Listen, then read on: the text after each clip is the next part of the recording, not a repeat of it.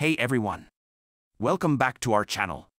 If you're new here, make sure to hit that subscribe button and ring the bell so you never miss out on our latest educational videos.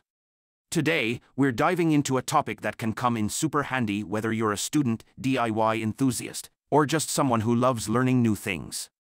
We're talking about how to convert inches to meters.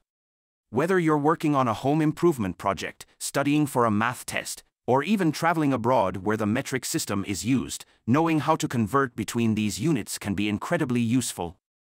First things first, let's understand the basic conversion factor. 1 inch is equal to 0.0254 meters.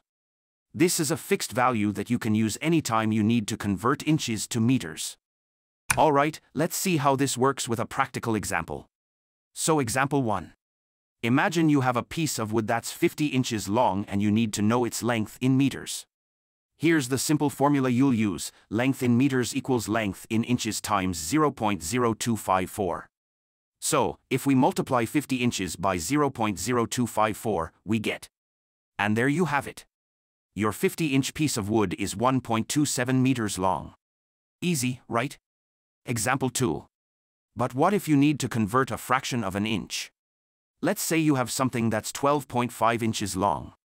Using the same formula, we multiply 12.5 by 0.0254 and we get 12.5 inches times 0.0254 equals 0.3175 meters. So, 12.5 inches is 0.3175 meters. And that's it for today's lesson. I hope you found this video helpful. If you did, make sure to give it a thumbs up and share it with your friends. Don't forget to leave a comment below if you have any questions or if there's a specific topic you'd like us to cover next. Thanks for watching, and see you next time.